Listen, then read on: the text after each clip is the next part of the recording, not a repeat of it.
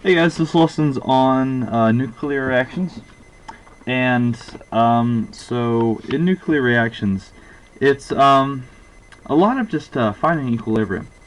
Um, there's two main things that things break down to in the reactions, and that's alpha particles, which equal 4 mass, and 2 um, protons, which is a helium uh, atom because it has 2 protons, and if you look on your periodic table, that's what it is.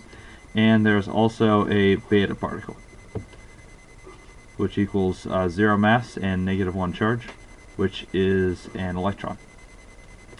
And essentially, you're basically, for the most part, you're going to be throwing these in to find equilibriums among things, and I'll explain what that means in a second. So it's easier if I just hop into a question really quickly. So let's say we have something like uranium-238. So it has a mass of 238 and 92 protons because it's uranium. And what makes it uranium is these 92 protons. If it was 93, it'd be another element. Let me see. If it was 2, it'd be helium. If it was 1, it'd be hydrogen. If it was 6, it'd be carbon. And basically things like that. So this 238 is subject to change. Like it can be, as long as it's over 92, because it's protons plus the neutrons. And but remember, this 92 always remain the same. And the only exception I can think of, which really isn't an exception, it's kind of just a something to think about, is on tests sometimes they will change this just so that they can have different variation of the test. But in reality, 92 is always uranium. So to stress that a lot. And let's say it undergoes 4 alpha decays, or alpha decays.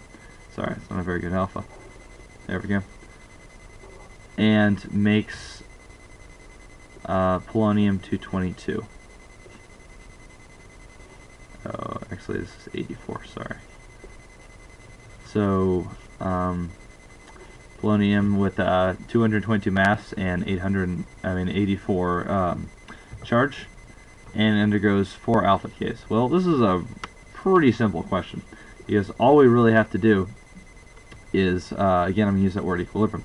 So we have 92 protons and 84 protons. Those don't add up. You can kind of think of this as an equal sign, and you have to add everything. And then these letters here, like U in uranium and PO for polonium, just don't worry about them until the end. So 92 minus 84 will equal 8. Okay, so because we need an equal number on all of the sides, and 238 minus 222 will equal what that equals? Sorry, 16. So we know whatever this has to be 8 to the 16, or 8 charge and 16 mass. And if we look in the periodic table, 8, I believe, is oxygen. But it says we undergo 4 alpha decays. And 4 alpha decays is this particle here, this helium. So we're going to change it to 4. And I like to write my alphas as just this. Like, you don't need to write in helium all the time. You can just write in. Sometimes you can even just write in the alpha. You don't even need to write in this 4 and 2. But there's 4 of them, and that's the main thing to understand. And if you multiply this 2 by 4, then you'll get 8, which 8 plus 84 equals 92. And this 4 by 4 equals 16, and 16 plus that equals that. And let's see, solve a problem like that. Okay, so let's say it we have that polonium. Sorry, I guess I should write the mass first. We have the 222 84 polonium. Oops. And it undergoes 2 alpha decays, and we want to find what it will make.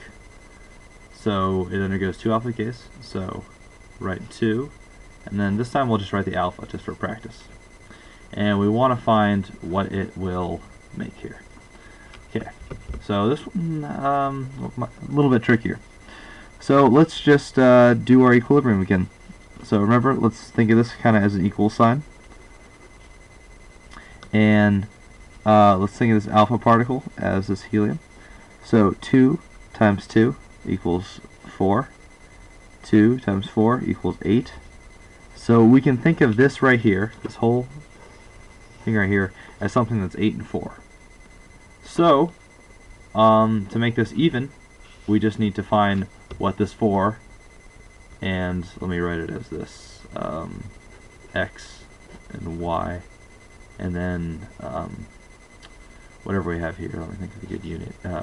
U's not very good. Well, we'll just call it mu. So we want to find 4 plus x to make 84. And what that will equal is 80. We want to find what 8 plus y to equal 222. That will equal 214.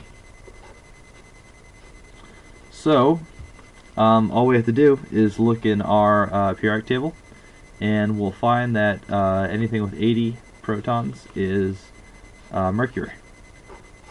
So the answer for this is if polonium undergoes 2 alpha decays, it'll make mercury, 214. And that's why we do equations like that. So really quick, I'm going to run through a couple more equations and explain how I do them, just so you guys can get the knack of them. So this one is a little simpler. We don't have anything on this side, so we just have to write it as 3 plus 1 equals 4. Sorry, that's 4 is not very good. And then 7 plus 1 equals 8. And we have 8 and 4.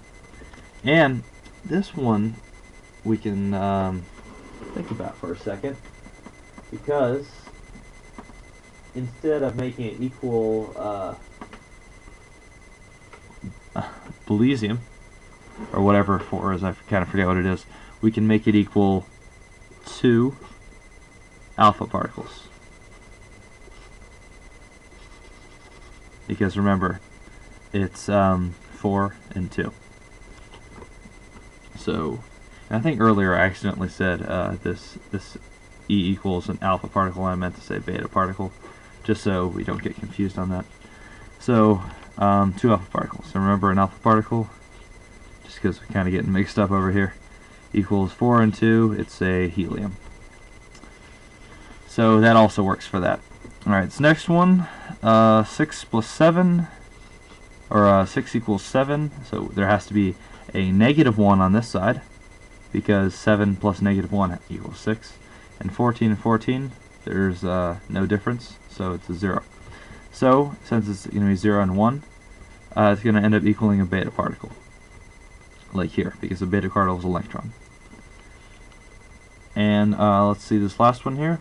It is 92 and 90, and 38 and 234, and we can already kind of see how it's going to work out. So if you're catching on, you can just go right away and see, oh, it's going to be alpha, because, you know, difference of 2, difference of 4.